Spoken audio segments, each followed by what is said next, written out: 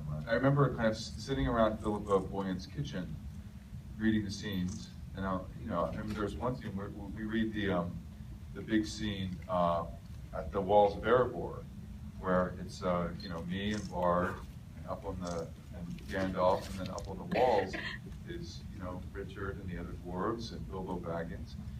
And I remember being gathered around Philippa's table with Peter Jackson and all the actors, and just talking about the scene.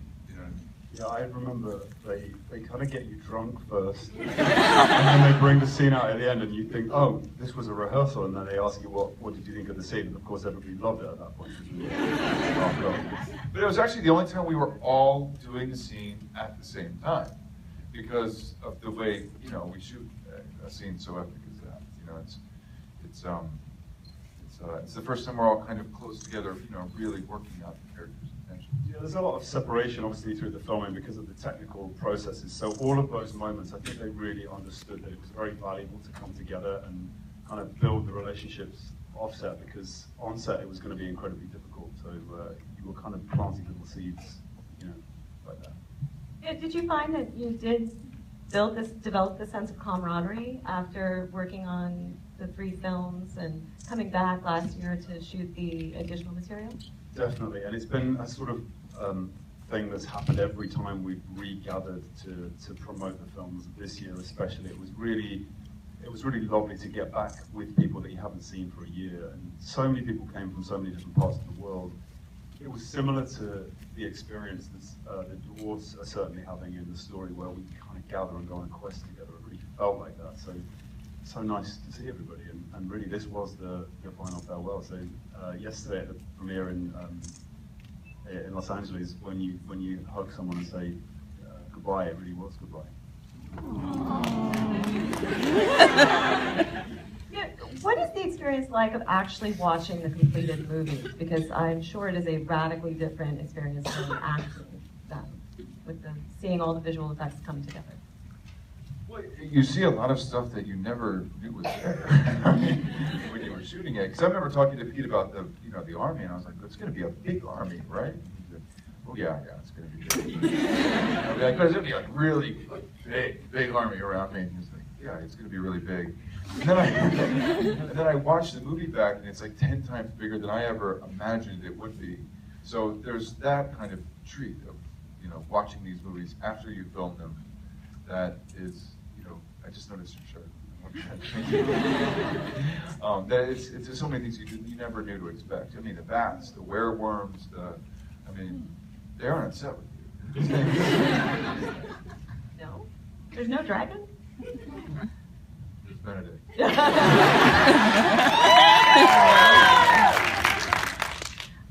Now, Richard, you had mentioned that the sort of scene where Thorne is really grappling with the dragon sickness, and that the beautiful shot of speaking of the dragon, the shadow of the dragon slithers across the floor, and that was something that you and Peter kind of collaborated on together, and I'm wondering if you could share that story with us. Yeah, I mean, there were so many moments of experimentation throughout the course of filming, but this was towards the end of the shoot. In fact, it was in the 20-week pickup period that we had. And it was just a simple stage direction which said, Thorin sees his reflection and realizes what he's become. And Pete had said, I don't really know what to do with this. Do you have any ideas? And I was kind of hoping he'd have all the ideas. So, he built like a green ramp with a wall that I could climb, and some stunt guys tied ropes around my feet so that they could drag me down into the ground. And he said, what music do you want to play? So we played some crazy music, which ended up being the soundtrack to Lord of the Rings, strangely enough. Yeah, and then he said, I'm going to build piles of jewels and piles of gold around you digitally. And then seeing the final cut of the film, where he totally reimagined it and stripped everything away and took it into something really abstract, I felt. It's one of those great moments where you enjoy the collaboration because it takes you by surprise. Lee, did you find Peter to be a great collaborator as a filmmaker as well? Yeah. He's an extraordinarily creative person. He's, and I watched the movie back, and there are all these very different actors working on very different characters, but we're all in the same movie. And it's all on green screen too. So it's like, that's all Peter's communication with all of us. Wasn't the scar something that you collaborated with? Yeah, I remember being in my kitchen in New York and kind of talking to Philippa about, like, the other King's fought dragons before. He knows how hard they are to kill. That's, I know how dangerous it is to wake up Smaug.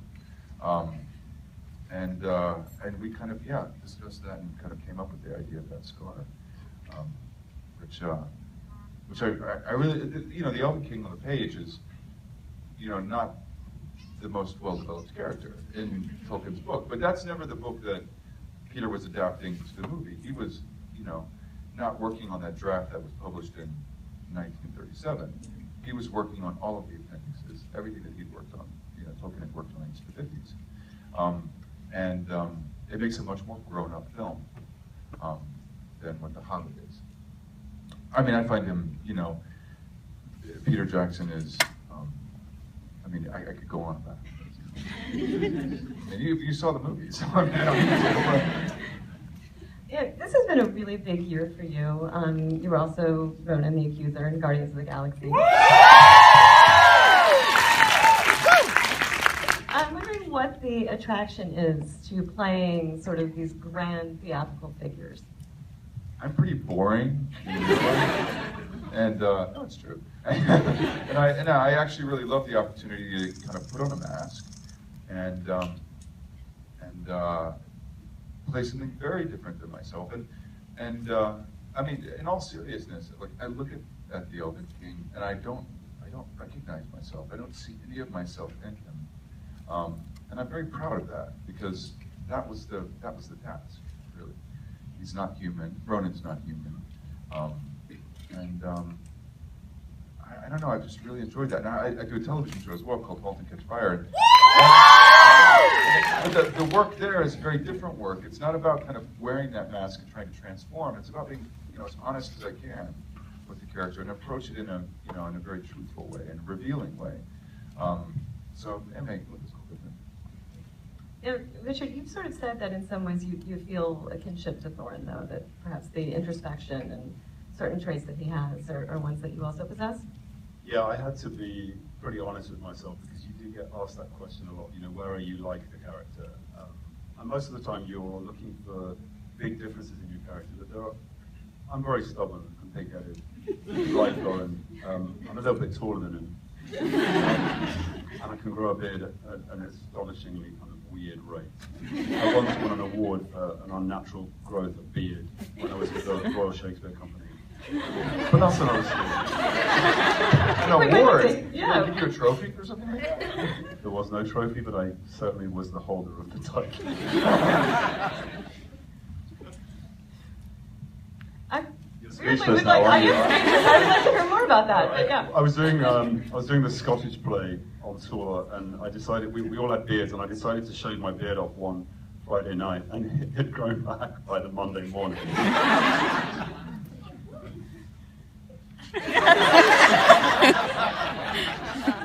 Well, so now we know the mystery of how you were cast in the role, right? Well, I was determined. There was so little of one's face as a dwarf. There were so many prosthetics and hair and padding, and I just thought, if there's one thing I can do, it's have a beard and it's my own face, and I can move my mouth around. And there was a lot of shouting and screaming, so I didn't want the beard popping off every 5 minutes.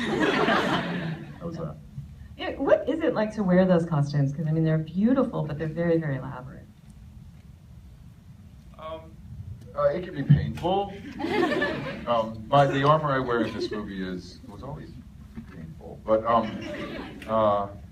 like I said, it's helpful because it helps bring you closer to the character. It helps get you farther away from boring old Lee and closer to very interesting things.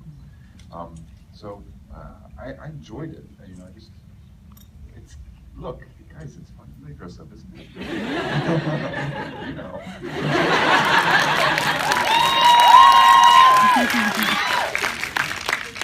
Do you still remember some Elvish? I do. Would you be so kind as to share that with us? I will. I'll say something, but if someone can translate it, or know what part of the movie it was set in. Is anyone game for that?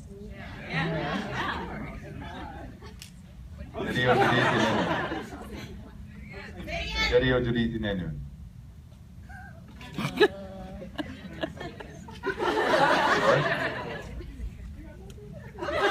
No, it was in the second movie.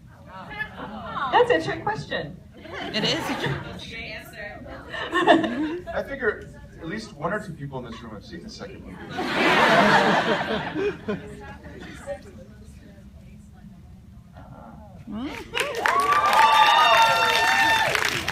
And you win the costume competition as well. Are you asking me for dwarfage now? I'm not, but I do have a good one. Oh, do you? It's very rude. By all means. And I say it about him. Ishkaki ain't no. Do you want to know what it means? Yes.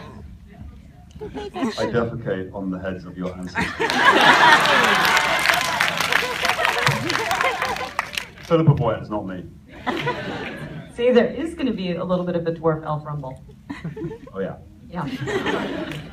So, on a more serious note, what's sort of the chief memory that you're taking away from this experience? Like, you know, how have appearing in these movies sort of changed you either professionally or personally? I would say, I guess, in the lunch tent, you know, because Andy Serkis is shooting a unit, Peter Jackson's shooting a unit, people are coming in to rehearse their fights. Like, everyone would gather, like in the Serengeti beasts gather at the watering hole. And you would kind of see a table full of dwarves, and, you know, me and Evangeline and Orlando would sit down with them. And then Ian McKellen would come in dressed as Gandalf the Grey. And then there would be a bunch of orcs over there, you know. And it was pretty incredible, you know. And then the crew, obviously, which is such a huge part of the movie that you don't have to see, but adds so much to the experience you had tonight. The crew on this movie was, I mean, absolutely top-notch. The crew that we worked with on set, the crew that did the digital creations that were not on set. And we all kind of gathered in that lunch tent and talked. Sometimes Andy Serkis would pull out his saxophone and play for everyone. This is memorable stuff. Actually, mine's very selfish. The first day of the location shoot,